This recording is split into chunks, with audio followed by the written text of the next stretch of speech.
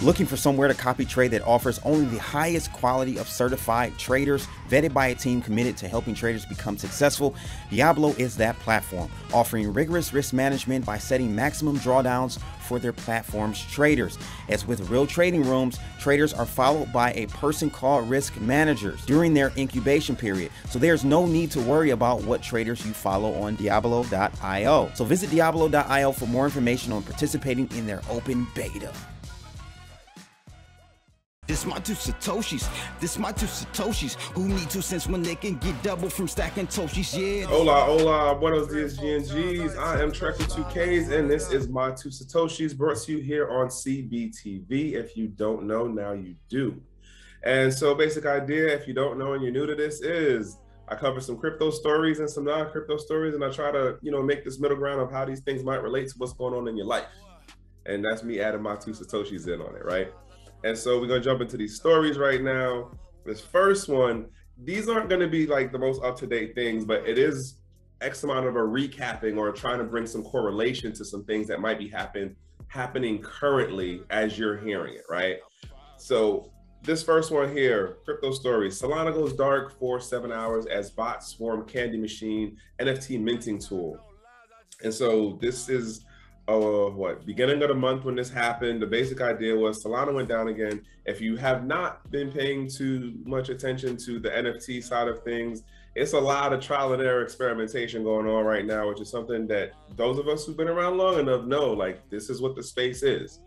If you're just getting into it right now, Solana is arguably seen as like, Solana is the streets. And this is where X amount of the, hey, what happens in the streets, right? Solana was touted or is touted by X amount of the believers in this thing as it's gonna be able to deal with the scaling and the gas fee transaction stuff better than Ethereum. Solana has not been around that long, and this still happened on like the beta testnet stuff, right? The main beta testnet, right? And the basic idea was, it was basically a flood of transaction requests that happened on a minting tool site that is used within the Solana ecosystem for people who are looking to mint like the 10,000, print NFT projects or the cars or whatever it is they do. The point being is that hackers figured out, hey, if we do this, what happens? Now, the way that I'm looking at this is Solana's still going through its growing pains. For those of you who are the fan people of Solana, it is what it is. I got you. It does cost less now for gas fees as far as minting and transactions and stuff like that. But it doesn't mean that it's going to always be like this. Case in point, this situation. This wasn't as bad as the September setup where it went down for 17 hours, but it's still annoying. And if you are, let's say, not a Menno or a Guppy, I don't know which one is necessarily bigger, but like if you're not whale status, but you like around there somewhere, and even if you're at whale status, for real, this can be kind of annoying. But if you at whale status, arguably, you know that this is all trial and error and experimentation. The point of where I'm going with this is that, yes, Solana is a viable option right now, but it's still in its testing phases, right? And with that, and I've been saying this also for a couple of months now, like I feel like there's some level of coordination or something going on in like hacking circles where there's different types of like tests and things that they're doing to mess with the various smart contract enabled blockchains. This happens to be one of them. In preparing to restart the validators mold whether to implement code that would temporarily block candy machine transactions, some debated on Discord whether such a move constituted censorship. Regardless, it would only be effective if 2/3 of the validators opt in. So there's a reason why I read this. If you were here in the prior to the 2017 period, you understand that this is very similar to a situation that Ethereum and Ethereum Classic was born out of. The Ethereum that we know today that everyone follows because Vitalik is on it, that is not the original Ethereum. The whole phrase of code is law comes out of that situation right there. And Ethereum Classic is actually the original Ethereum, but not everyone, most people who didn't understand X amount of the technical stuff, as well as those who did, followed Vitalik because he's the head figure, the personality magnet that is pushed ahead as like, here's the central figure for Ethereum, even though Ethereum, as we know it today, is not the original Ethereum. That goes into what this scenario is for what Solana is dealing with, and like, hey, do we do this thing? Which also goes into the how centralized is that layer one. This is an example of there's X amount of centralization, even though it might not be at the, we can stop everything, they're still able to do something that would limit transactions, block transactions, freeze transactions, arguably the same thing, maybe even reverse transactions. This goes into that thing of the blockchain technology and its various uses or various variations, two viewers, right? It's not a one size fits all, or it's not a one absolute tech. It's a sliding scale of how far to centralized versus decentralized are you. Arguably, this shows more and more that Solana is very centralized. There might be layer two elements that are built on top of layer one of it that have X amount of more decentralization, but it doesn't mean that the layer one isn't centralized. That's the core part of it, honestly. It's what's going on the back end that is more, to me, important to understand how far left or right of being centralized versus decentralized a project or a blockchain protocol actually is. Just wanted to throw that one out there. All right, jumping into this next one. This story right here is actually an opinion piece, and I seen this the other day too, and it made me think. And what I thought was also interesting, David Z. Morris, like, claps to you for actually bringing this up about how, and I've really been coming to this observation a lot more of late, that what we see happening in the crypto space as far as the financing use case part, the money, the monetary stuff, this is all experimentation. And how do you combine a technology that you can put out into the public, and then you stand back and you watch what people do to innovate, create, exploit from a positive or a good end, financial instruments. That is what we're seeing happening right now. And people are taking X amount of what they learned from Wall Street and how Wall Street is regulated and how Wall Street uses high frequency trade machines, how Wall Street does X amount of things. And they're like, all right, now let's bring it over here with this newer technology that allows us to do X amount more. And let's see what happens. So in regards to this story in particular, what David is talking about is this guy was the head of Archegos Capital Management, and he basically borrowed a shit ton of money, and then he was leveraging it into the stock market and stuff. And this is the same thing we see in the crypto space, like the similarities of behavior and personality types from traditional finance to Wall Street daddies and all that. It's over here in the crypto space as far as we got the Wall Street kids. They here, right? And they're running off of the same mindset, and and it's funny, the same narrative is being shilled out, like, oh, you know, we're bringing innovation and we're doing this for the people and we're being altruistic, blah, blah, blah, inclusion. But the mindset, though, is still the same thing of we trying to make this money.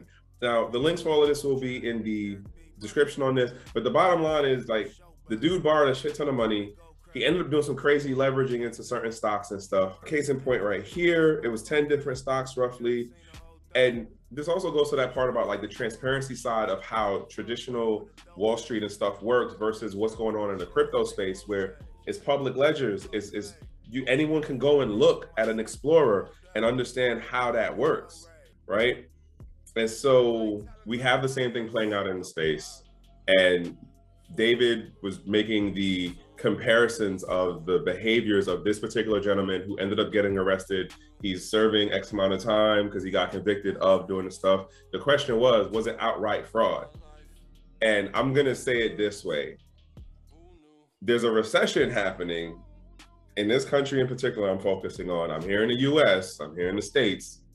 Recession is happening. People who have access to capital and money, they see what's up. So they trying to fill up their bags and be out before it gets publicly acknowledged. And that's how I'm saying this. Before it gets publicly acknowledged by governments and federal agencies that will then start saying, yes, blah, blah, blah is going on in the market. This is the situation of where, what was it? In Q1, we went negative. A recession is technically where 2 quarters go negative.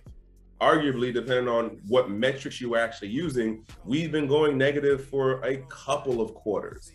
Again, I try to pay attention to the smarter people than myself. And these are the things that I hear, and I correlate it to what I'm seeing in front of me within the crypto space, as well as what I understand in traditional markets. This is not a financial advice. This is just me, some guy on the internet, saying there's some things that I see going on that I question, and I'm trying to throw it out there to y'all in the public. It's not just about the crypto folks. This is just a bigger thing in general. Like, the economy's having issues.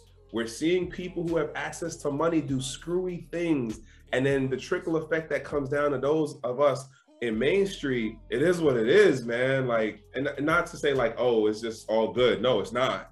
It's not. Because at the end of the day, the people who work for his company, they lost their job. The people who were in the other companies connected to what he was doing, somebody got fired somewhere. Granted, nobody but him went to jail, but like, this is the stuff we see going on in the space now. And it is a thing. Case in point, look what's going on with Terra Luna, that whole over leveraging stuff and how it's supposed to be pegged. Like, and a matter of fact, that's the other part of what I wanted to touch on real quick before I jump to this next story. That is what he was actually making a comparison to, because David was talking earlier about that as far as Terra Luna. And then here we are, middle of the month, and you see what the hell's going on right now with Terra Luna, right? Yeah, so jumping into this last story. Shout outs to Steve Leto. Like, I found out about him a couple months back. I want to say like last year is when I started picking up on his stuff. And he's a lawyer dude. He covers some really interesting stories of various types of law cases that come across his attention, or at least people in his viewership like bring it up to him.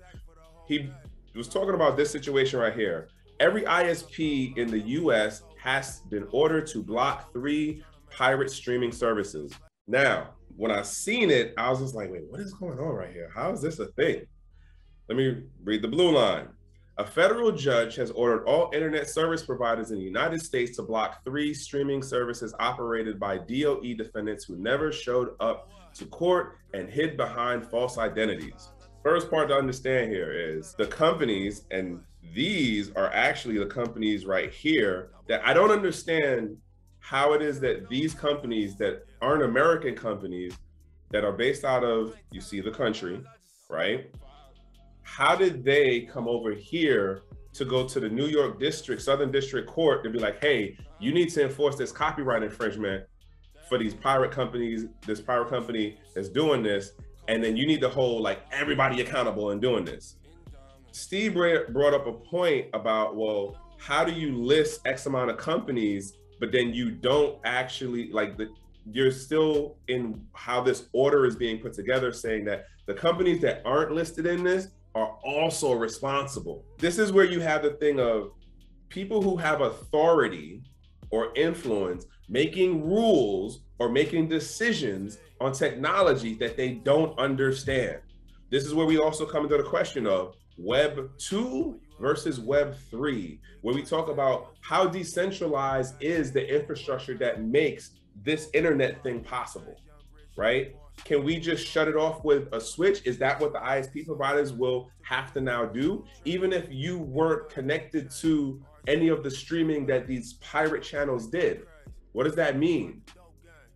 I would argue that the bigger thing is how much money were these companies losing in, I would argue, advertising, that they went this far to be like, all right, we got to go to the States and get this copyright infringement thing going.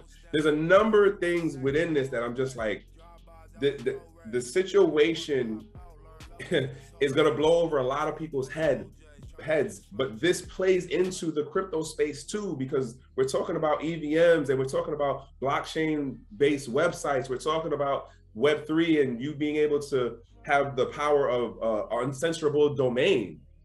What does that mean to a judge who still only understands, or hopefully understands, Web 2 based domains, where you say to an ISP provider, you have to be the police guard, you have to be the security guard and fix this and cut stuff off. But if that's not within their wheelhouse, technically speaking, then what is the point of this judgment? Now, I'm not giving it all a full scope of review. Again, the links for this will be in the description, and you can definitely jump down this rabbit hole for yourself. But this is definitely a thing that does matter to the space, and it will become more apparent as we push into this decade, is where I'm going to leave that. Last thing being is, this is the channel, and I know that how I break stuff down might not be coached with everybody. And for those who do value what I'm saying, I appreciate giving a thumbs up, giving a share, telling a friend, it's all good. But if you don't, you can give the thumbs down, you can give a negative comment. Either way, I'm still good about it, and I appreciate the interaction nonetheless. Also, to throw out there, we are working on some things in the background because there's some conferences coming up. There's some things that we're going to be getting to do giveaways and things like that. And so we throwing it out there, giving people the heads up that, hey, pay attention, checking on the episodes to understand how you could probably catch us, or you could probably get one of the things that we're giving away. Nonetheless, I am Trek with 2Ks. This is my 2 Satoshis, and pretty much that's the end of it, y'all. 1.